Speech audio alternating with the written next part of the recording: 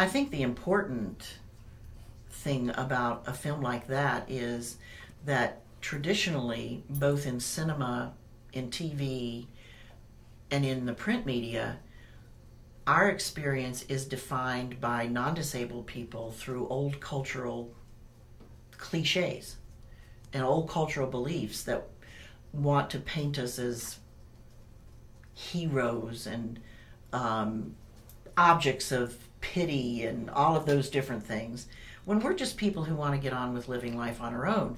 But even when we're doing that, they want to paint us as inspirational characters because they don't have the belief that we can do what we're doing.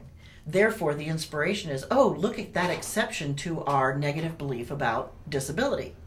So for mainstream America to see a film in which disabled people define their own life and describe their life would be an unusual thing, just like with the movie Murderball. Murderball is these guys showing their life as they live it on their terms.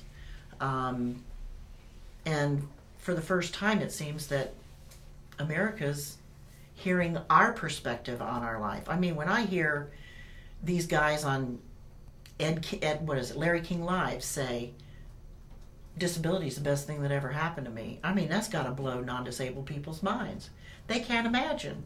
I can't tell you how many disabled people I've interviewed and said, if you had the chance to take the magic pill, would you do it? And they go, no. My life now is richer than it used to be. And that's not what mainstream America hears. They hear, oh, the victim of, and the pathetic this, and oh, life is not worth living. And they buy the crap of $1 Million Baby, that you're better dead than disabled. And that's not what we're living. That's not to say that the policies in this country throw 10 million lead weights on living with a disability, but that's not the disability. That's the cultural beliefs about disability that have been put into very repressive and negating laws. So for people in America to have the chance to hear us define our lives on our own terms, and of course it's good for people in America to realize that when they become disabled, life isn't a dead end.